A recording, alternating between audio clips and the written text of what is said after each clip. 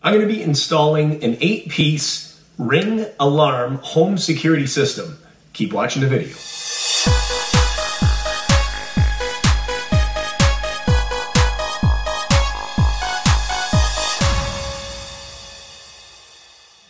Welcome back. It's Jeff Lepard from jefflepard.com, and on this channel we do do-it-yourself videos, product reviews, vacation videos, and so much more. So if you're new here, consider subscribing. So I've got this 8-piece Ring alarm home security system. We're going to be doing an install in this house with sensors on the doors, the windows, and it's going to be really excellent. I really love these products. Of course, check out my other videos, and you can see all the other videos that I do for Ring. So first, let's unbox this and let's see what we got inside.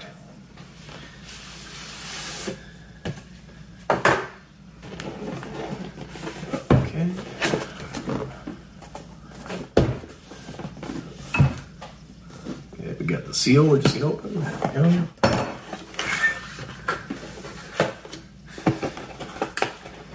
Okay, so first we got our literature. We're gonna have our user manual, and that's gonna be very important.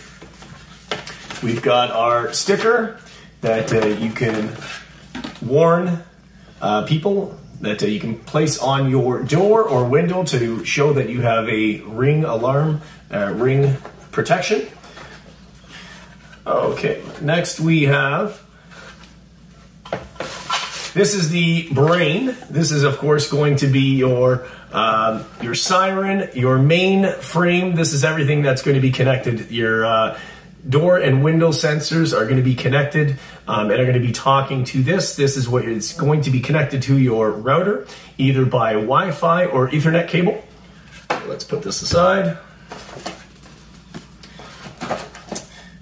Okay, next we have the keypad, and this is what you're going to be using to control the alarm with your keypad or on your phone.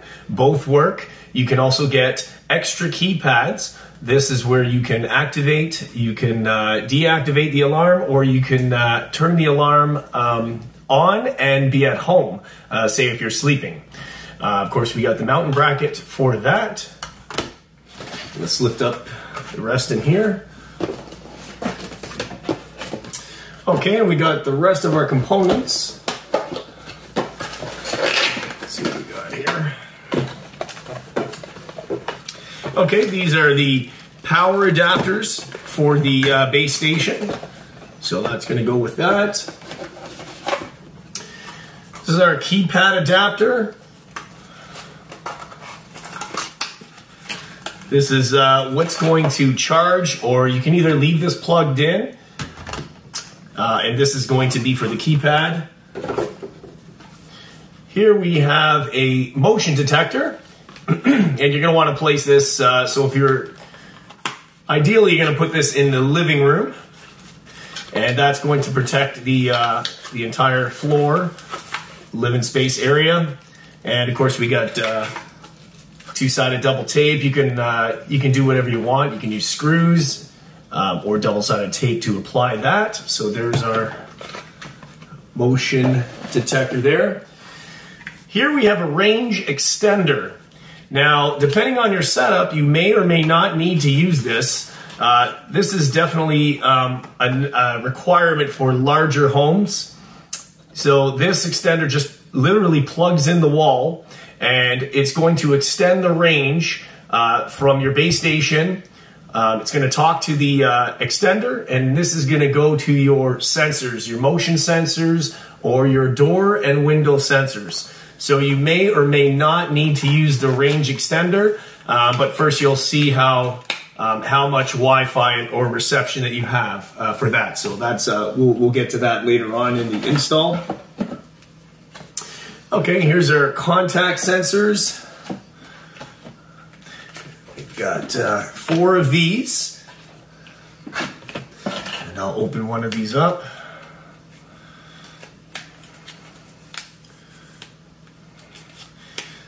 My nail in there. Let's try one of these here. Okay. And And this is what you can use on a door or a window. And it works very easily. Basically, it just works with magnetic inside the device here.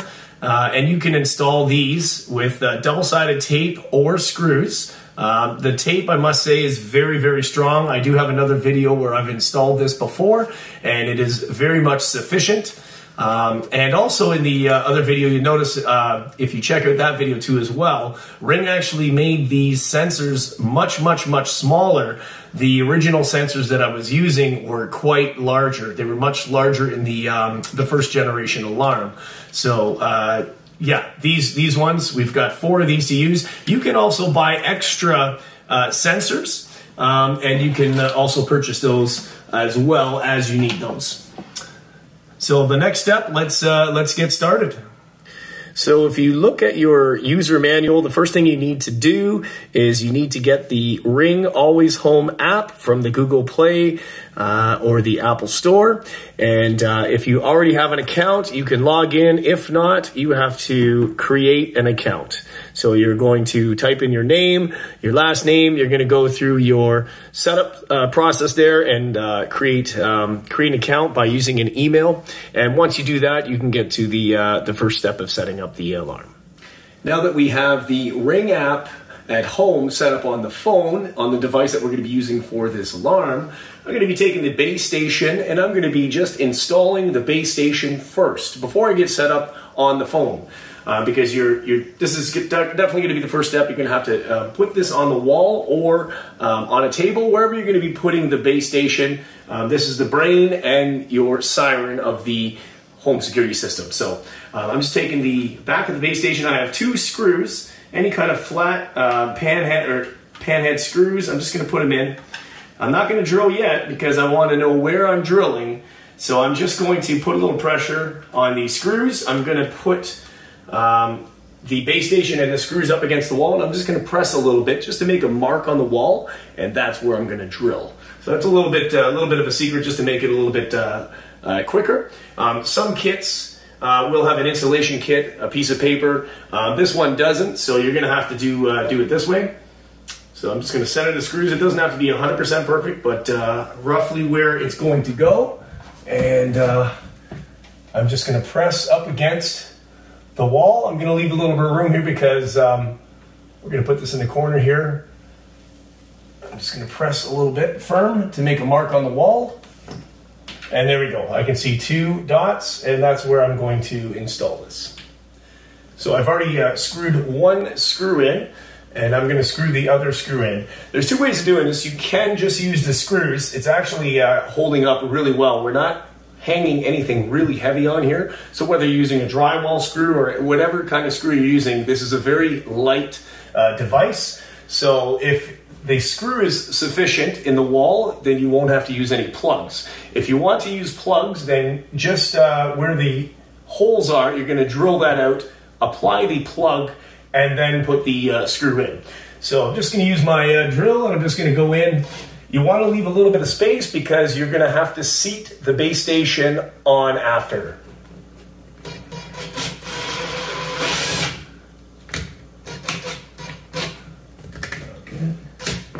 Okay, we can just adjust that with our hands. And the base station is going to go on right after. So right before I'm ready to hang the base station on the wall, I have my power adapter. You're going to have to plug that in first so that the base station sits flush against the wall. So I'm just going to take the DC adapter, plug that in, and you'll see on the back of the base station you have little grooves. And I'm just going to press the wire into the grooves, and that way the base station will be flush against the wall.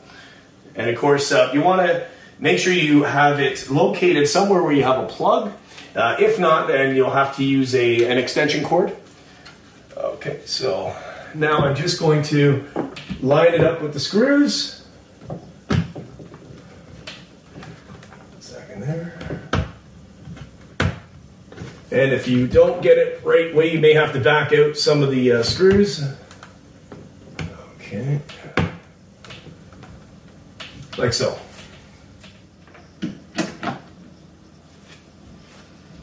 Now that our base station is installed, we're going to go back to our app and we're going to click set up a Ring device.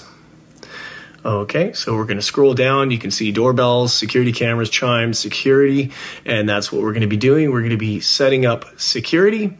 So we're going to click that. All right, let's first set up your location. If you haven't done this before, this is where you have to put in your address. It has to know where you are. So we're going to add a new location. And there's going to be some stuff to fill out there. You can see country, address, city. So you'll have to fill that out. Okay, we just finished inputting the address so it knows our location. It's just telling me now to choose a good spot for the base station. I'm going ahead and hit continue. Connect your base station to the Ring app. Press the pairing button on the rear of your base station. When the LED light ring on top starts to spin, tap Find My Base Station. So before I hit this, I've got to go over to the base station and I'm going to tap that pairing. Okay, so I'm up on the ladder. I'm going to press the pairing button. Okay, you see it spinning, and now I'm going to go Find My Base Station. We're going to allow Ring to use the Bluetooth. Just click OK. And now it's searching for the base station. And it's connecting. Do you want to continue with Ethernet or Wi-Fi setup? We're going to use Wi-Fi. And now we have to select the Wi-Fi network. Okay, and now it is successfully connected. So we're going to hit continue.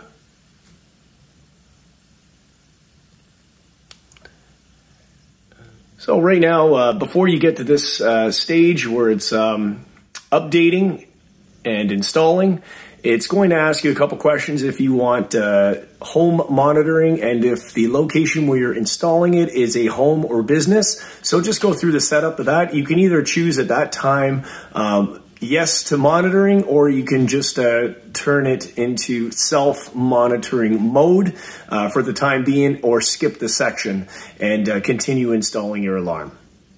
The next step is we're going to install the keypad. So in the kit, you have the mounting bracket. That's all you're going to need for the first step. You just want to mark on the wall, assuming you're putting it on a wall.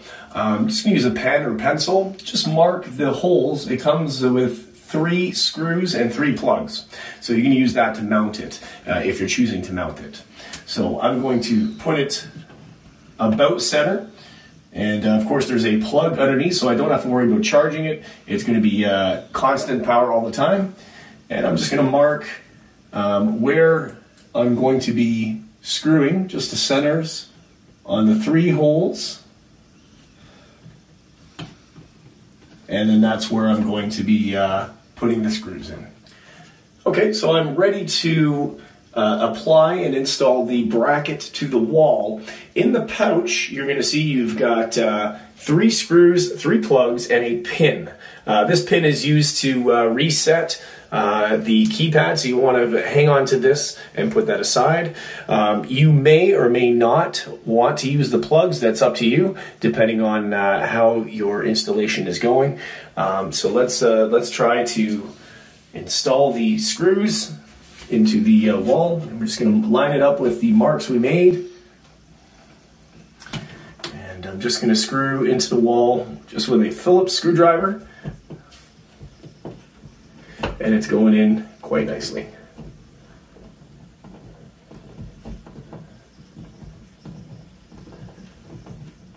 Now that the bracket is on the wall, I'm going to take the Ring keypad and the power adapter. I'm going to apply the power adapter in, the plug.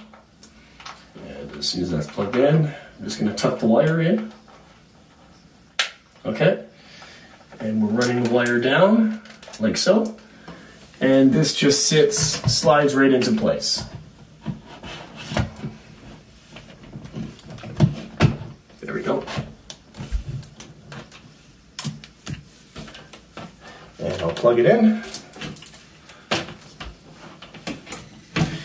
I can tidy up the wire after. Now the keypad is plugged in and powered on, as you can see by the LED indicating that it is charging the battery internally. So we see the base station's online, the ring alarm keypad is now online. The next thing to do is to set up, if you need the extender, we're going to do that last. That's only if you need to. The next thing to do is to set up the sensors, and you can see they're all ready to go. This Ring home alarm system is very, very easy. I must say it's even easier than the first generation that they came out with. It's really plug and play. So we're just going to go ahead and start setting up the sensors next. Next, I'm going to be installing the motion sensor. So here's the Ring motion sensor, and if you flip it around on the back, you're going to see it's got, on the back you have 2 strip tapes, and on the corners you have 2 strip tapes. This is for if you were applying it on a wall, so you would be using the stick tapes on the back, and we're going to be applying this in a corner. We're going to be catching everything, so we're going to be using these 2 stick tapes, and it's going to be pressed up against both sides of the wall, and you'll see a little flap, a little arrow. As soon as you pull this, that's going to activate the motion sensor battery inside. So once you get it set up, pull the tab and the motion sensor is going to be activated. So first thing to do, I'm going to pull the stick tapes off of the sides, and I'm going to apply that to the wall. They're very sticky. You don't have to worry about using any screws. Just make sure the wall is free of grease and debris or any kind of dirt, and you'll be fine. So I'm just going to put that right up. I'll leave a couple of inches from the top, about 2 inches, and I want it somewhere around center there. It's going to be on a 45-degree angle, and I'm pressing firmly up against the wall, like so. Now I'm going to pull the tab out, and the motion sensor will be activated. So the motion sensor is now activated. You can even see we're already moving around, so motion is detected. There's something else that you can also do. You can click on the sensor and rename the sensor. So we just installed the motion sensor, so I'm going to click on this. I'll show you what you can do. So here you can see the battery life, motion alerts, on, off. We can go through that setup after, and what you can do is just click on the setup, and you can see the name. So I want to name this, you know, you can name it motion, you can name it living room, whatever you want to call it. So I'm going to change the name. And for now, I'm just going to put living room. And I'm going to click save. And it's saved. So now I know that that is now living room is my motion. And that'll show up on the list right there. So next I'm going to install the door sensors.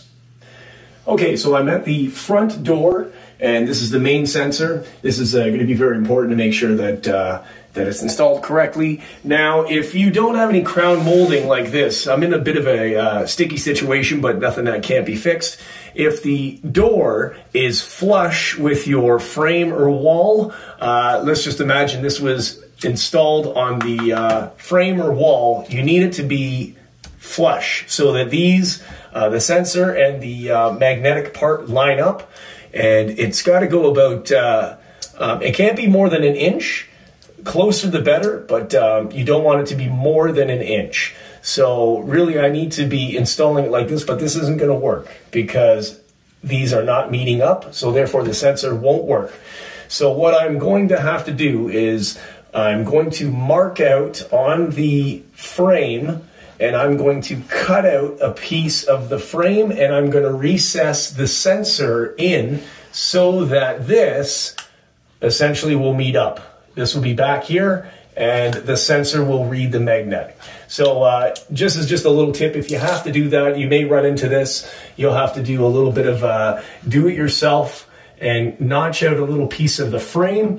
The other thing what you could do too, you could also build up a piece on the sensor and have that come out, but this is not going to sit flush, so I'm going to cut this out and that'll be sufficient. So hopefully you guys don't have to do that, but if you do, that's what I'm going to have to do, and I'll show you what I'm doing to do that.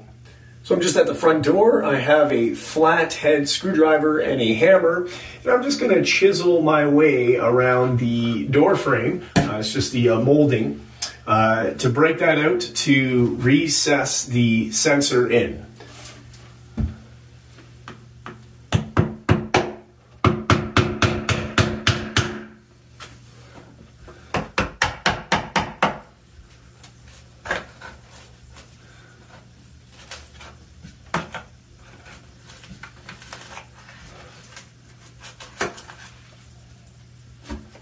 So now I've just pulled the battery tab off the sensor, and you can see it, it'll work there. You can hear it on the base station. So now I'm just going to install it. I'm going to peel the double-sided stick tape off, and I'm going to firmly press that against the frame, and then that's going to be installed.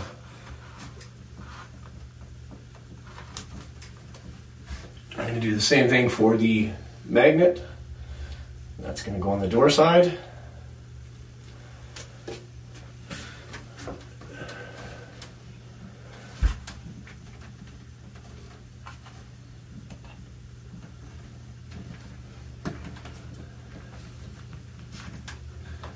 And then we can check this by opening the door to make sure that it activates the sensor.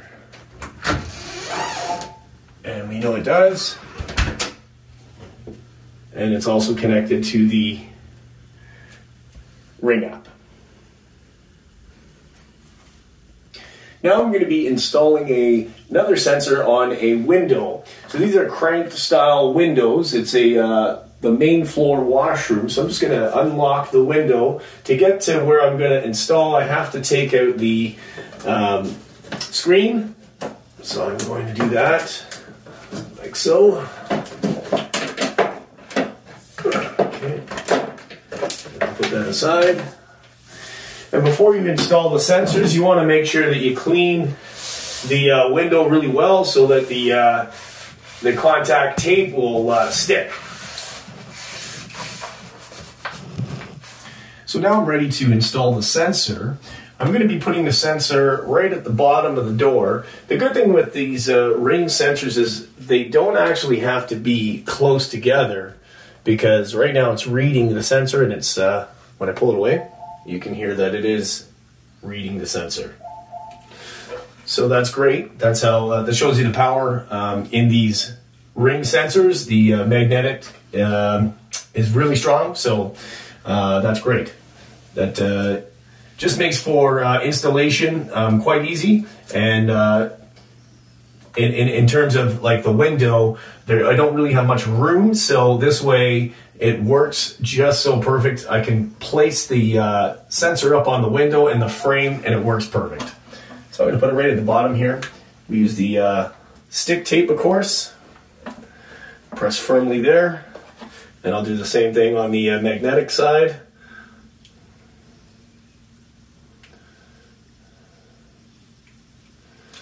Okay, and we're going to put this right on the window, like so. And now we're going to test it. I'm going to unroll the window, and we're going to see if it activates. And you can hear on the base station it did.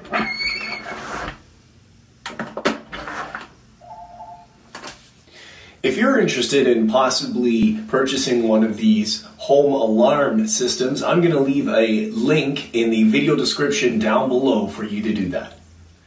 So now I've completed the installation of all the sensors of the doors and windows. I've only shown you two. I've done the front door and you saw me do the window sensor, but I also did 2 additional doors and all the other windows on the house here. So if you need some additional sensors, you can also purchase those as well through Amazon or your local store as well.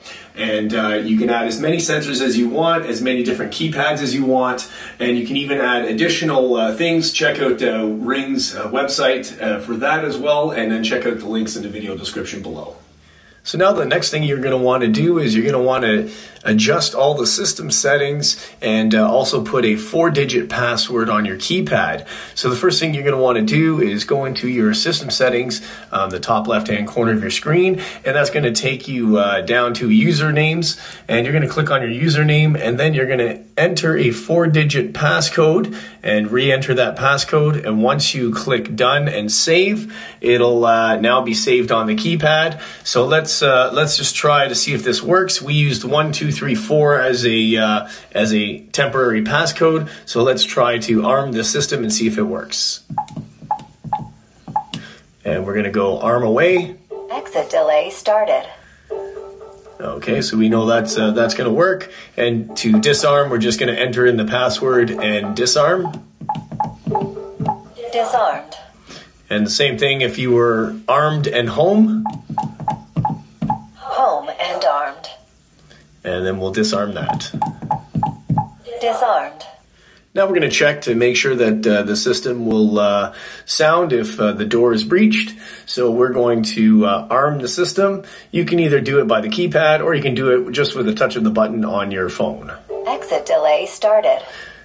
So now there's an exit delay. It's defaulted at 60 seconds. You can change that. The same thing is when you enter, the alarm will give you defaulted 60 seconds. I set it up for 30 seconds, but you can set that to 0, 30 seconds, 60 seconds, even longer if you wish. Away and armed. Okay, so now the system is armed, and that means that nobody should be in the house right now. That means all your sensors, including your motion, will be activated if something is triggered. So let's breach the front door. Let's open the front door and see if the... Entry delay started. Okay, so the same thing goes. This means that whether you have entered in or someone has broken into your house, it's doing a 30-second countdown before the alarm goes off. And then now is the time you would enter in the code or disarm it from your phone. Otherwise, the alarm will sound.